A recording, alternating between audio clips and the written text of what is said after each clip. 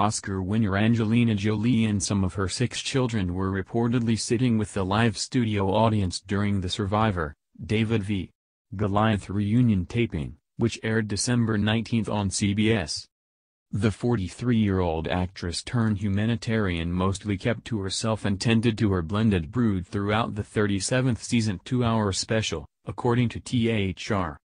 Kentucky public defender Nick Wilson might have won the $1 million prize, but it was second-place survivor Mike White who allegedly got cheered on by the Kung Fu Panda 3-star.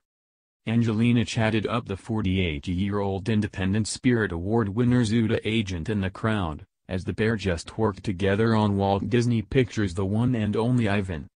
The Amazing Race Salem penned the screenplay to Thea Sherrick's big-screen adaptation of Katherine Applegate's 2012 children's book, while Jolie produced the project and voiced the captive elephant Stella.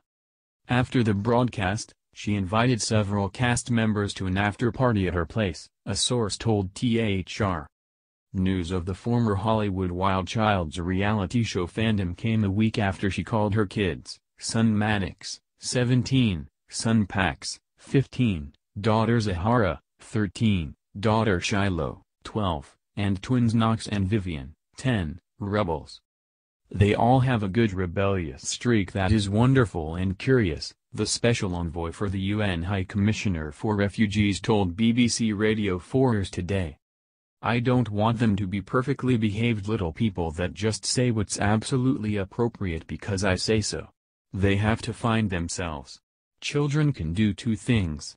They can make you grow up, and you do, and they also add a sense of wild themselves. Angelina continued, there are certain realities to teenagers and also our generation doesn't understand half of what they are doing with their tech so they can get around us pretty easy. Jolie and her estranged husband number 3, Brad Pitt, finally reached a custody agreement on November 30 and, according to Us Weekly, the 55-year-old Oscar winner hosted 4 of the 6 kids at his house Christmas. The First They Killed My Father director and the vice producer legally separated in 2016 after tying the knot in 2014 and originally meeting on the 2004 set of spy flick Mr. and Mrs. Smith.